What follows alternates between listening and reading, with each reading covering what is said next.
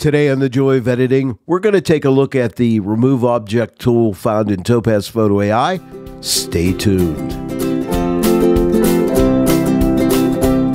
Hello everyone and welcome to The Joy of Editing with Dave Cully. The Remove Object tool is not new to Topaz Photo AI. However, I've never been happy with the results I've gotten by using it. Now, recently I purchased a new computer. It's a Mac Studio with an M2 Ultra chip in it. I was using an Intel-based iMac computer. But the following year, Apple released their ARM-based computers, starting with the M1 chip. So my computer, after about 5 years, has really started to slow up. Now, I don't think you have this issue with really fast GPUs and CPUs in Windows machines, but as far as Macs, if you have an Intel-based Mac, you may notice you're getting slowdowns on some of this software. Now, Mac machines, unlike Windows machines, are not upgradable, so I can't really upgrade my iMac to the latest and greatest CPU or GPU. I'm stuck buying a new computer, which I've had for over 5 years, so I guess I can't complain, or can I? After I set up my new Mac Studio computer, I thought I need to give the Remove Object tool a new try, because what if it was my Intel Mac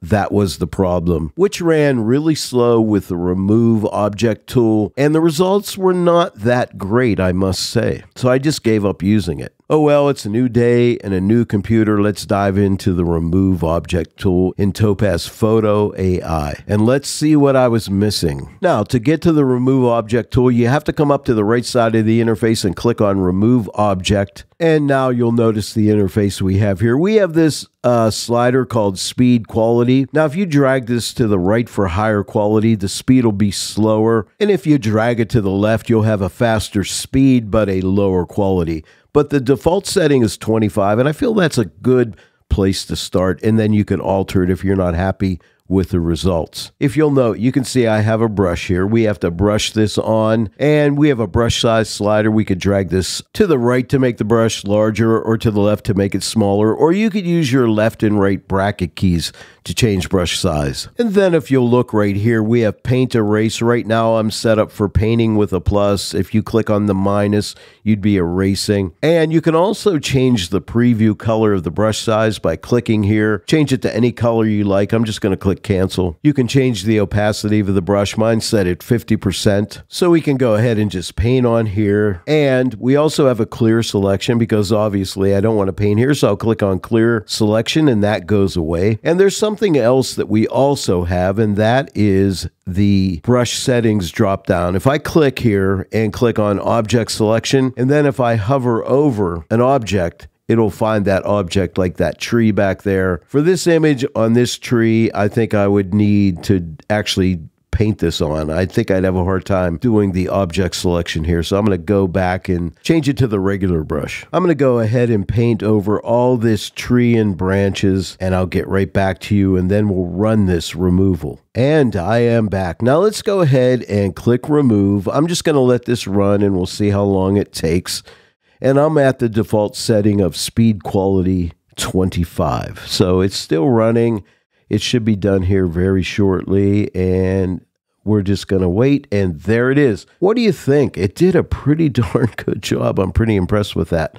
Let me go ahead and click this eye. This is before, and this is after. Overall, I think it's pretty good. I think it did a great job. Now, I'm looking at this area right here. I think I'm going to paint over this area right here. I want this to be dark. I'm going to paint right there, and let's click remove again. I went ahead and paused the video, and now I'm back, but I think it did a nice job. I just painted over that area. Here's the before, and here's the after. Overall, I think it's done a really nice job. Now, once you're satisfied with the object removal, all you need to do is click right here, Save Changes, and that saves the changes. And then here is the remove layer right here.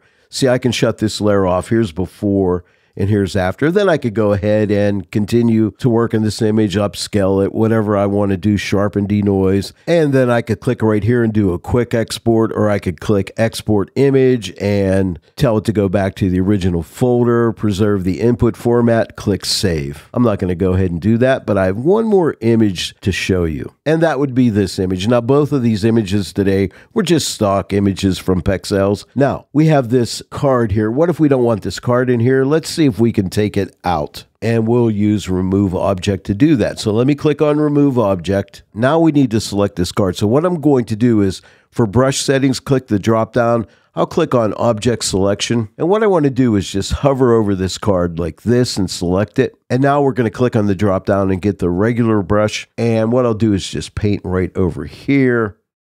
And I think that's okay there. Maybe I'll just paint right along here. I'll paint this little area right here. And now I'll click remove, and I won't make you wait, and we'll see what kind of result we get. And here is the final result. I think it looks pretty good. Let's click the eye. This is before. This is after. I like how it extended this plant up here a little bit. And I think it looks pretty good. It looks believable to me. And now all we have to do is click on Save Changes. And there we go. And again, we could click Export Image, save, and we'd be done. Well, there you go. I wanted to revisit the remove object tool inside of Topaz Photo AI now that I have my new computer, and I think it's doing a really good job. Hey, let me know in the comments section below what kind of a job it's doing for you. Do you use it, and do you think it's beneficial to your workflow? Well, there it is, everyone. I hope you enjoyed today's tutorial. If you did, please give it a like, share it with your friends, and if you're not yet a subscriber to my channel, please subscribe. Click that bell notification icon. Click all so that you'll receive all notifications, and then every time I upload a new tutorial, you'll get notified about it. I want to thank each and every one of you for joining me today in the Joy of Editing with Dave Kelly. I'll see you all right here next time, but until then, happy editing.